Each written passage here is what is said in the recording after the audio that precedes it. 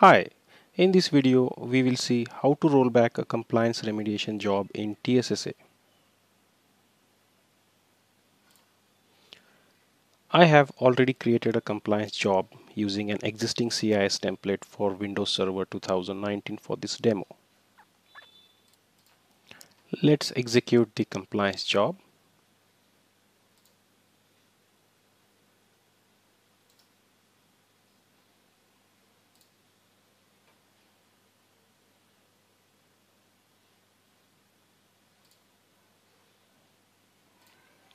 As you can see, the job has completed successfully. Let's check for the job results. As we can see, the target is non-compliant for multiple rules. Let's suppose we want to remediate the target for one of the account policy rules. Rule number 1.1.1, ensure enforced password history is set to 24 or more. Click on the rule, right click and select remediate.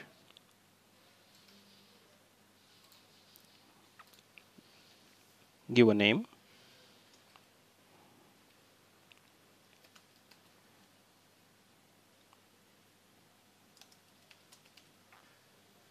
And click OK.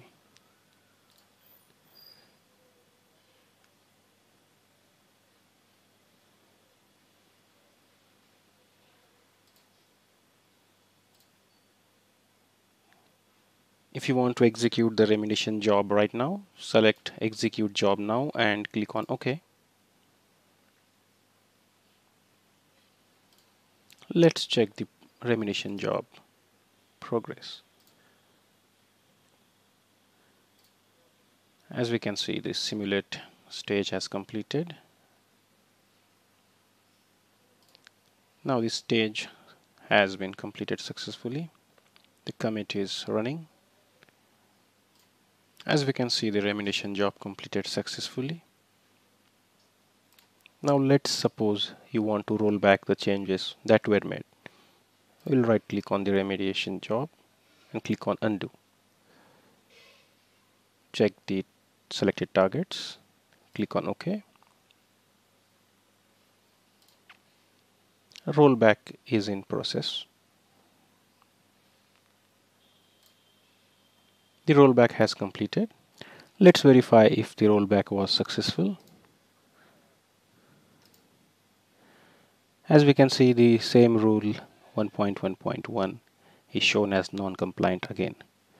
That confirms the rollback was successfully completed. Thank you for watching the video.